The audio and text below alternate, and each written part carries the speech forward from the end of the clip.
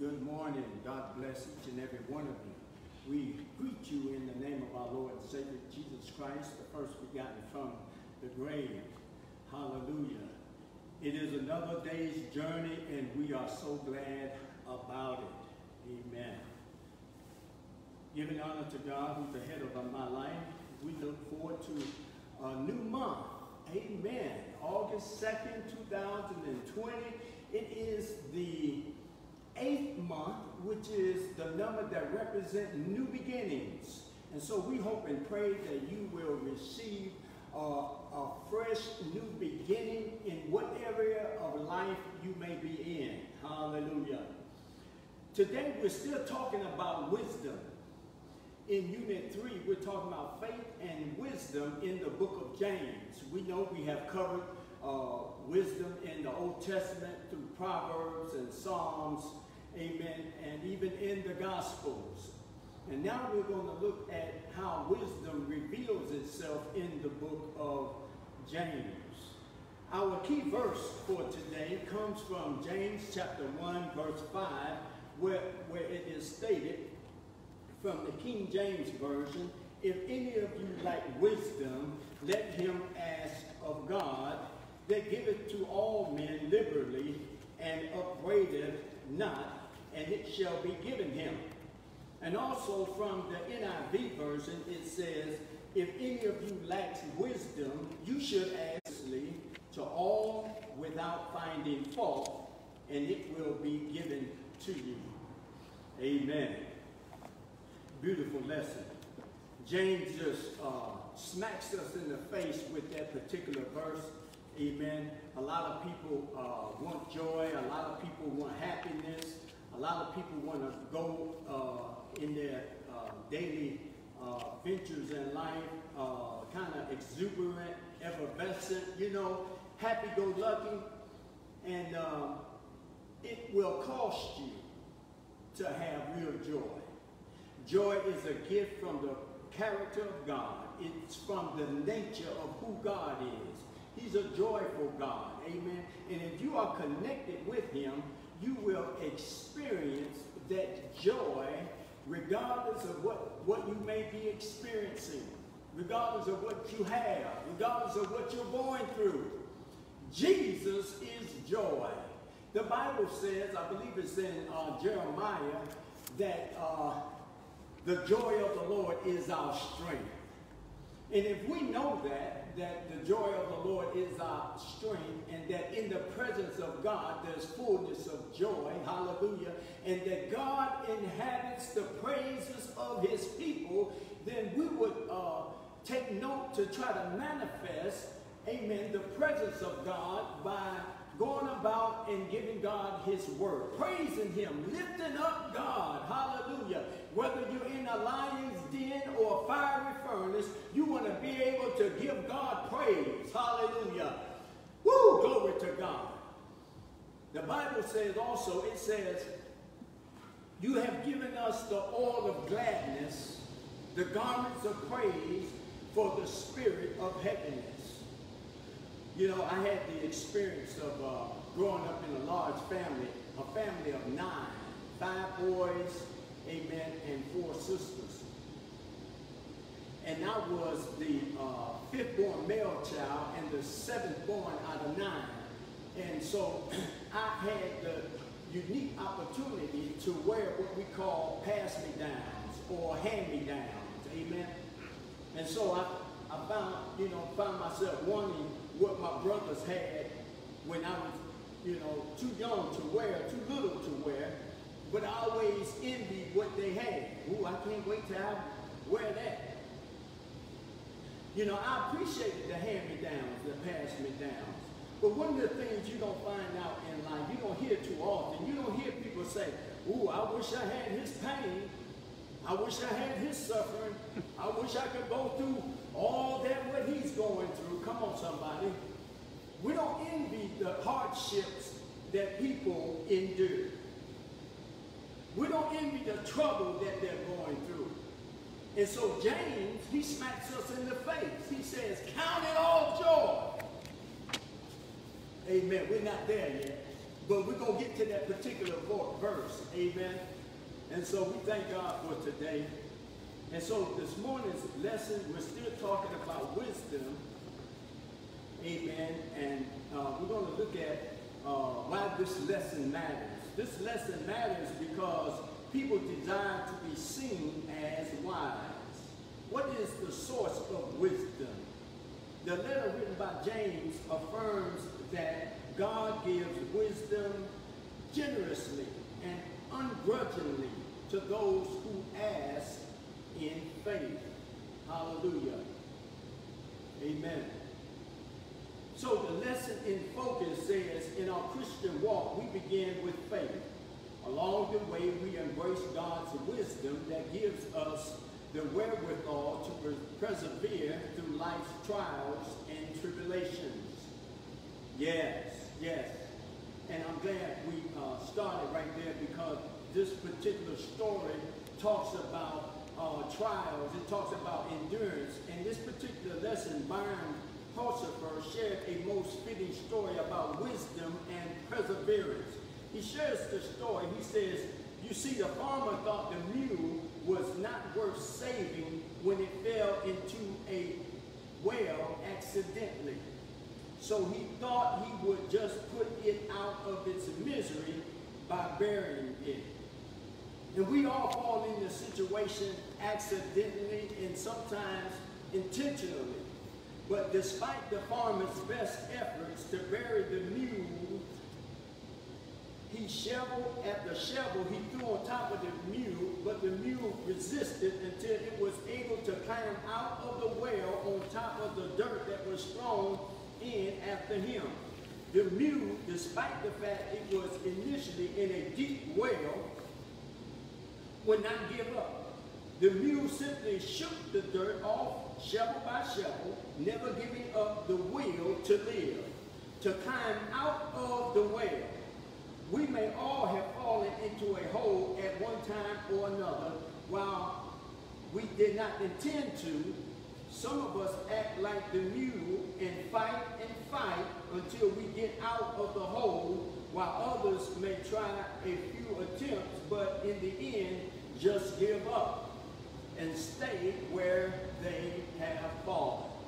The difference between the ones who are able to climb out and the ones who ultimately give in and stay in their hole is really a matter of one's overpowering desire to get out from under whatever is pushing you down or trapping you.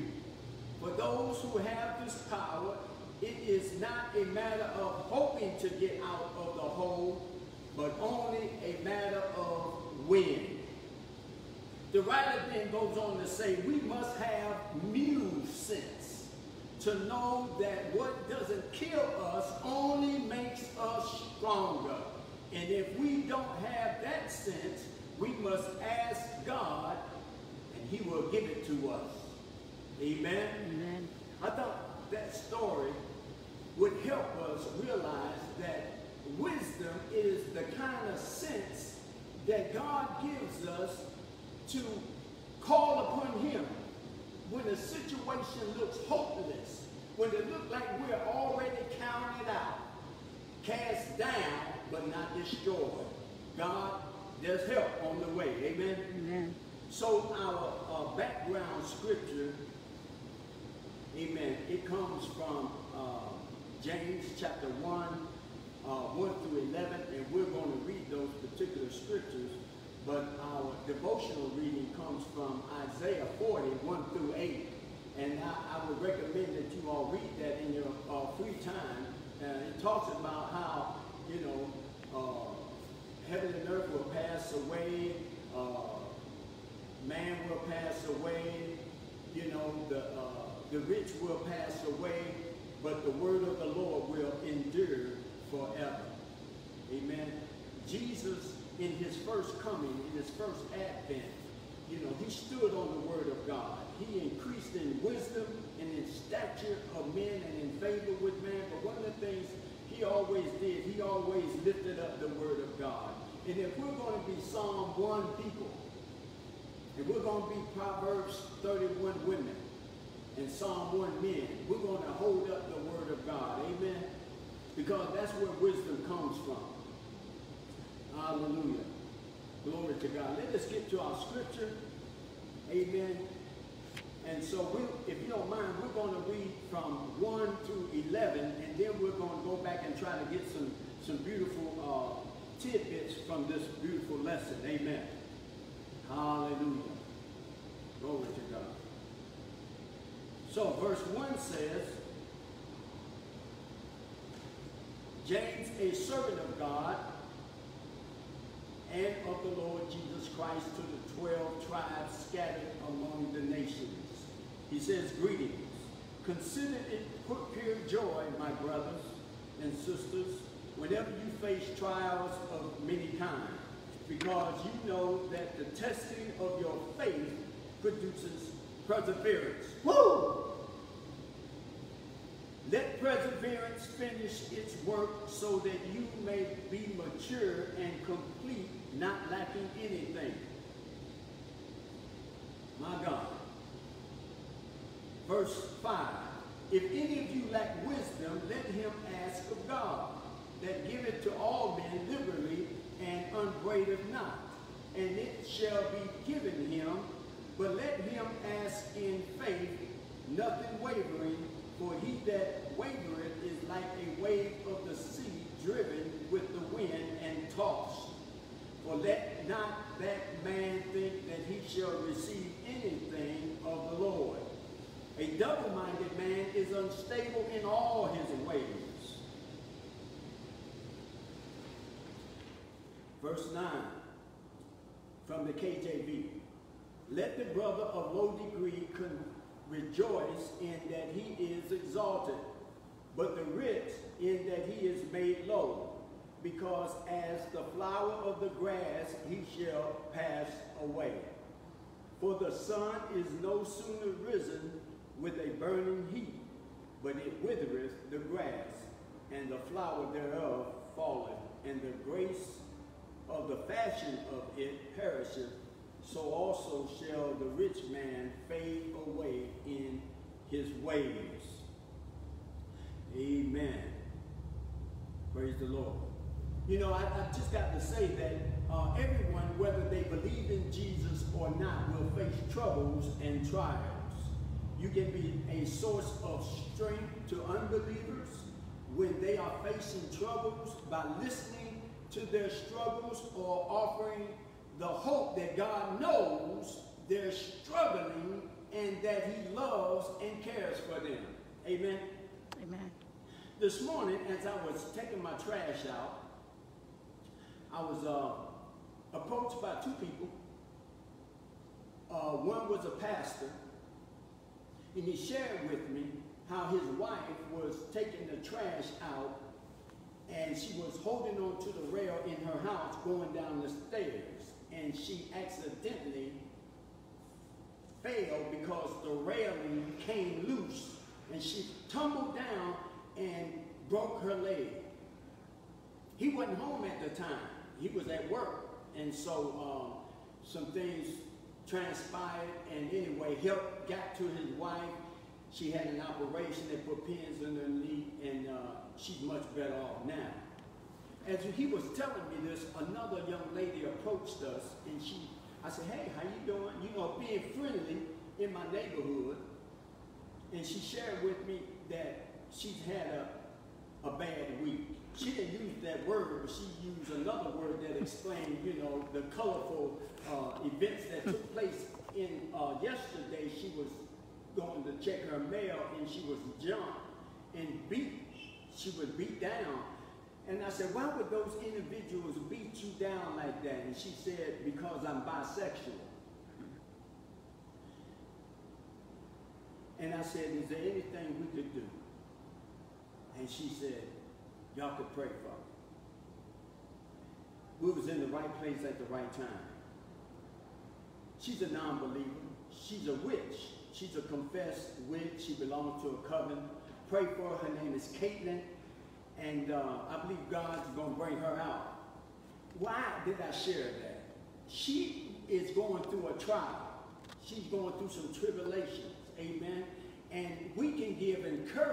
to people when they're going through difficulties of life. And so no matter who you are, saved or unsaved, we all going to experience trouble. But aren't you glad that trouble don't last always? Amen. You know, we as Christians, all of us are going to wear a crown. But Jesus said if you're going to follow him, you must bear your cross. So even though you're going to one day wear a crown, we all got to bear our crosses, no matter what they are. But the thing is, your cross is tailor-made for you. You ever hear anybody say, hey, I wish I had his cross? No.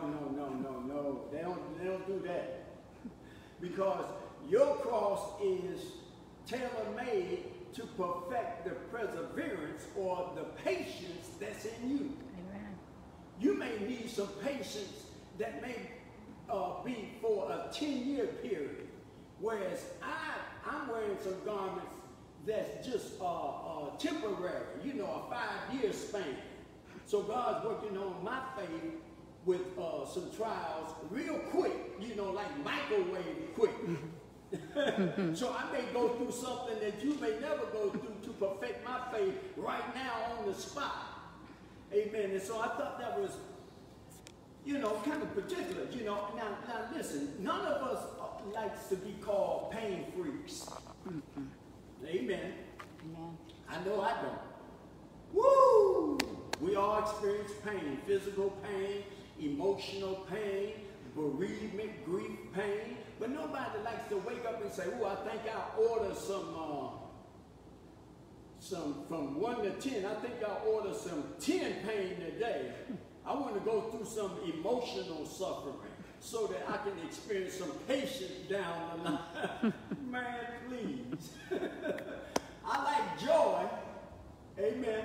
And that's what we will reap if we faint not. We're going to get some joy. But listen, James says, count it all joy. Count it all joy. You know, there was a song I remember singing. It says, count your blessings. Name them one by one, and you will discover what the Lord has done. Count your many blessings, then you will surely see what the Lord has done for thee. But we don't walk around counting our bad times. Most of the time, we count our good times. We'll tell everybody the good things about our life, but we don't share the sufferings we endure. And it's from those experiences that we get joy. Because we know that God is faithful to his word. He has never neglected us, counted us as an orphan, counted us like you don't belong to me and I'm not going to help you now. You got in that trouble last week and I helped you out. You got into it again this week. I'm getting tired of helping you. No. That's not what kind of God we serve. We serve a loving and a kind and compassionate God. And whenever we call upon him, his ears are not deaf. His face is against those who do wickedness, but his ears are always open to the cry of the righteous. Aren't you glad about it today? Amen. Hallelujah. Praise the Lord. So, the subject is ask for it. Ask for it. So, the lesson starts off, you know, James, he says in verse 1, he says, James, a servant of God and of the Lord Jesus Christ, to the 12 tribes which are scattered abroad.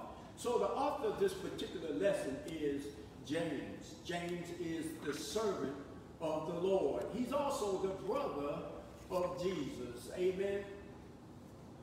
Amen. He's the brother of Jesus. And so James wants us to know that not only is he a servant, but he's a bond servant. Amen. And you got to know that, you know, no man can serve two masters. You got to make up in your mind today. Either you're going to be a servant of God or you're going to be a servant of the lust of the eyes, the lust of the flesh, or the pride of life. You got to serve somebody. And you got to confess that with your mouth. You got to let people around you know, hey, as for me and my house, we're going to be servants of the Lord. We're going to serve God Monday, Tuesday, Wednesday, Thursday, Friday, Saturday, Sunday. Amen. 7 days a week. Amen. 365 days out of a year. 24/7. I'm a servant of the Lord. I made up my mind. I'm a servant of the Lord. Not when I feel good. Come on, somebody. Amen. But every day of my life. And so James is writing to those who are going through some suffering.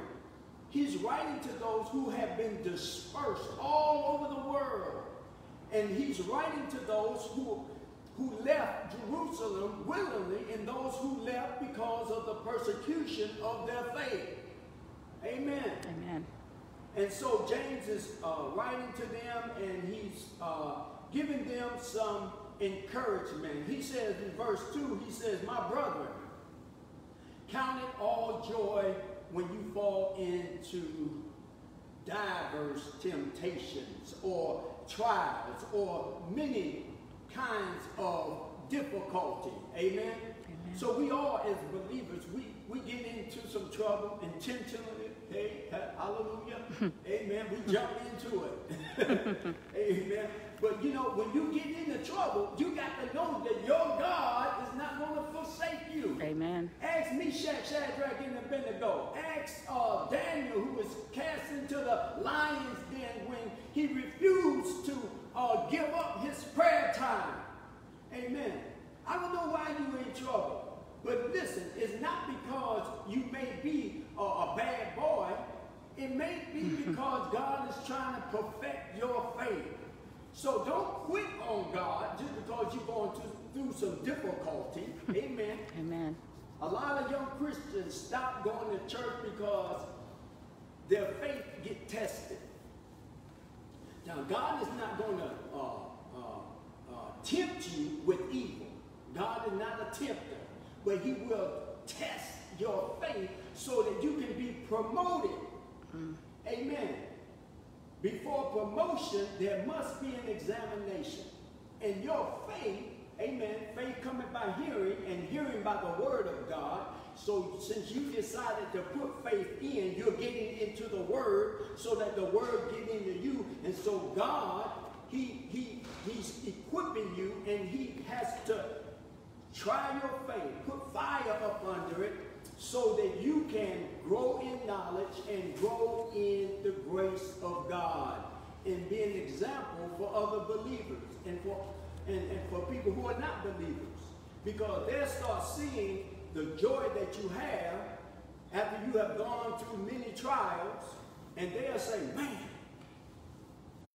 I sure want some of that joy.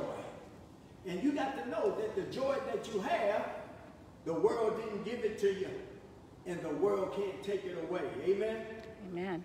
So, he says, the reason why your joy is being tested is because, he says right there in verse 3, knowing this, that the trying of your faith worketh patience. Patience for what? Why do we need patience? Because Jesus, he's not here yet. Hello? We're still waiting for him. Amen. We're longing for him. Every morning we should throw up our hands and say, Lord, even so come.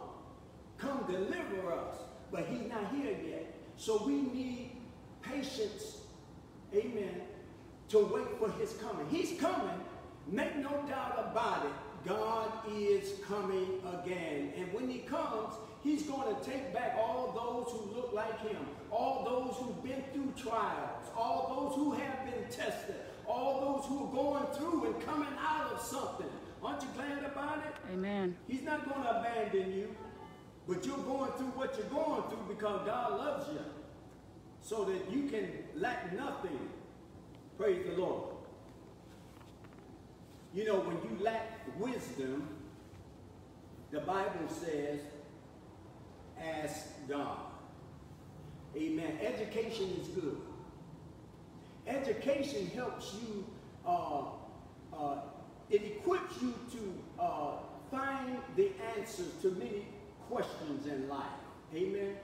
If you want to find out how how humans interact between one another, you study sociology. If you want to understand the workings of the mind, you study psychology. And so education helps you find the answers to life's problems. But one thing wisdom does, wisdom helps you apply the information to your life so that you cannot please man, but please God. Hallelujah.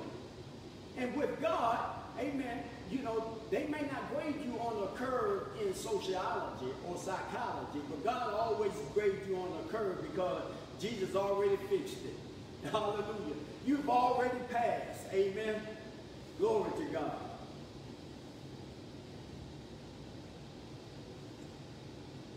And so I want to share the fact that every believer, amen, is under construction. Amen. God is working on you, in you, and through you to perfect your faith. But one thing God cannot use. Look at verse 6. It says, but let him ask in faith, nothing wavering, for he that wavereth is like a wave of the sea driven with the wind and tossed. And from the NIV, it says it like this. But when you ask, you must believe and not doubt. Because the one who doubts is like a wave of the sea, blown and tossed by the wind. I like what the King James says. Amen. He says, but when you ask God, you must ask in faith, nothing wavering, for he that wavereth is like a wave of the sea. Amen. And so verse 7 says, for let not that man think he shall receive anything of the Lord. A double-minded man is unstable in all his ways. We don't want to be double-minded. We don't want to go to God asking him for something, amen, petitioning him, and doubt in our mind that God is not able to deliver.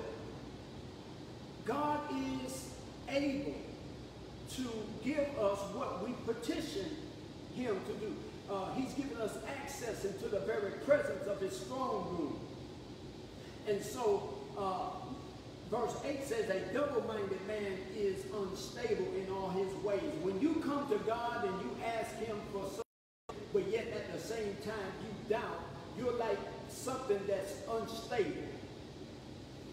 I believe that's the correct interpretation of a double-minded man. I used to think that it was more like a person who was a schizophrenic, a double-minded. You know, one day you act like Dr. Jekyll, and the next minute you act like Dr. Hyde. You know, and or a spiritual-minded man one day, and then a natural-minded man the other day. Or James also used the analogy of 1 minute you go to some fresh water, you drink it and it's fresh, and then the next minute you drink it and then it's salty. That shouldn't come up out of a believer. Amen. Say what you mean what you say. If you're going to be light, be light. Amen. Don't be a double-minded man. A double-minded man cannot please God. And so what you want to do, you want to develop in your mind a spiritual mind so that God can give you things, and so you be in a mindset that you can receive from God. See, a natural-minded person can't receive the things from God because they're foolishness to him. That's why a lot of people don't experience miracles, because not only do they limit God, but they limit themselves. You have to remember that you have been born again. You're not who you used to be. But God is developing you to be just as Christ is in heaven. So are you on earth. That's why he's given us his Holy Spirit. Hallelujah. And so as you continue to develop a good relationship with God, go before him as a child and ask for it. Whatever you ask for, keep asking. Whatever you are seeking, keep on seeking. whatever you are knocking for, keep on knocking, and God will grant your petition. There's a particular verse, I believe it's in 1 John chapter, it says, anyway, I try to commit it to memory. It says, and this is the confidence that we have in him, that if we ask anything according to his will, he heareth us. And since we know that he hears us, we have the petition that we have requested. And so God, he hears every believer, wherever you may be, whatever you may be going through. God is hearing your requests. I like to think about the letters ASK as an acronym. A stands for adoration. When you go before God, you want to adore him. You want to just lavish upon him, give him all kinds of praise, and let him know that he's worthy.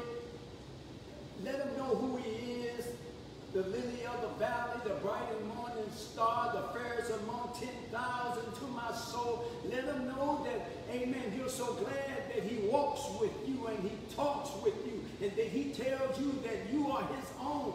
Let him know that you're so glad and so happy, hallelujah, that he looked beyond all your faults and sees your needs. And when you go before God, you want to go before him thirsty, seeking him. Let him know that you're seeking after his desire for your life. Let him know that you're thirsting after him. Let him know that there's a great desire for you to press on into an intimate relationship with him. Put on the mind of Christ. And when doors close in your face, keep on knocking. Get God's attention, even though he's omniscient. He knows you got his attention. It reminds me of when I was young, I used to get put on restriction. I used to choose sometimes restriction over a whipping.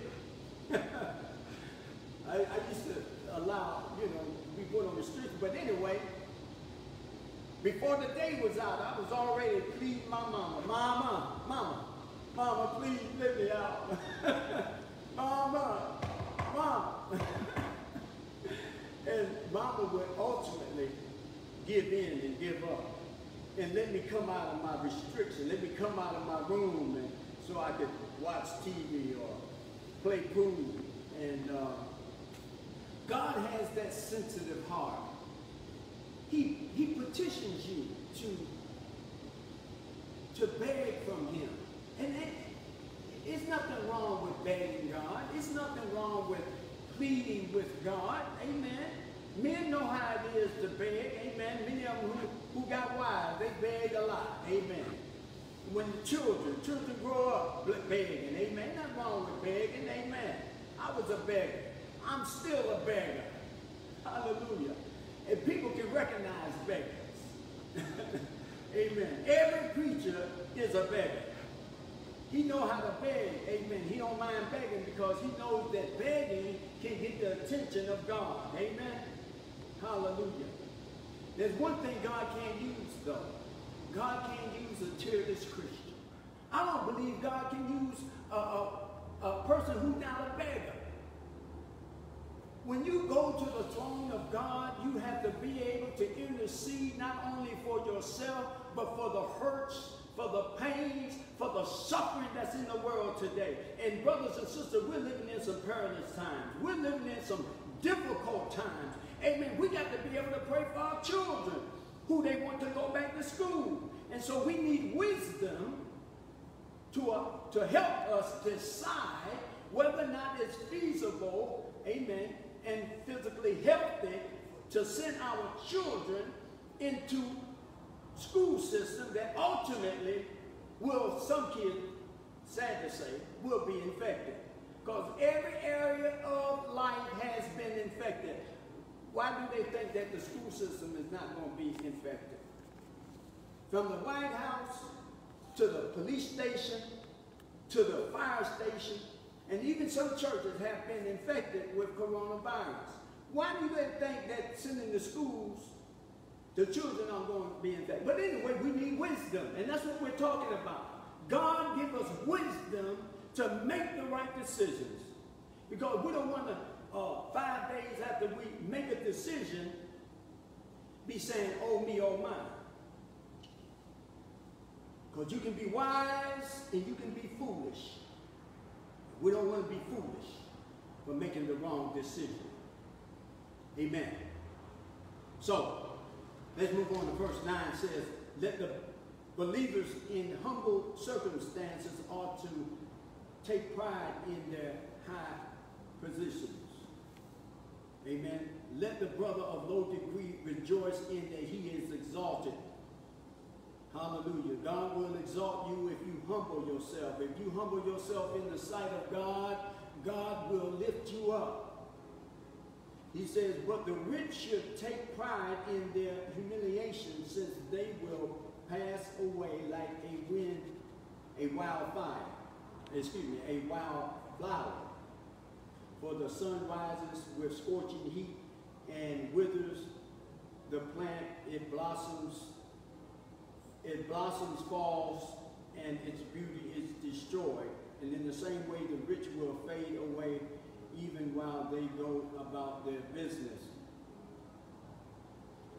Amen. Believers with limited financial resources still have a reason to count it all joy, because they were poor to begin with, or lost it because of their faith. They had limited financial resources. However, they served a God who granted them wisdom generously. The rich were different. While they thought they had it going on, they were living in a state of humiliation. They were glorying in their temporal things. Jesus warns them about the difficulty or the impossibility of the rich to be saved, as well as the concept of the first being last and the last being first. James likened the riches to a desert flower. Because of the brutal desert heat, the flower has a very limited lifespan. At the height of its beauty, the flower is destroyed. James said that the rich would experience the same thing. They will die at the height of their material wealth. We have read stories of extremely rich people who died at the height of their wealth and power. Their wealth remained, but they passed on. James had a simple lesson.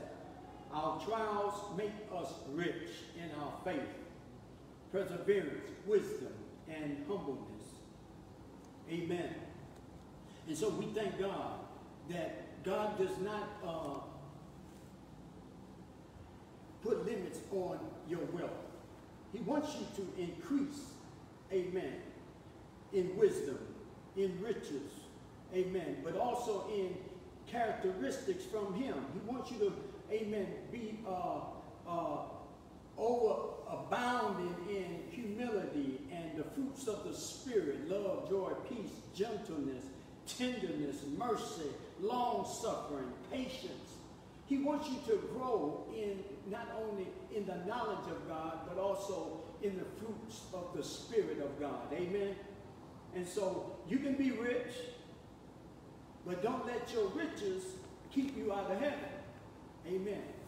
Be humble and share what God gives you. And we thank God for the lesson today, that whatever you need, ask God. There's no limitation for what God has for you. May God keep you. May God bless you. It's my prayer. Look forward to seeing you next week, Lord willing. Amen.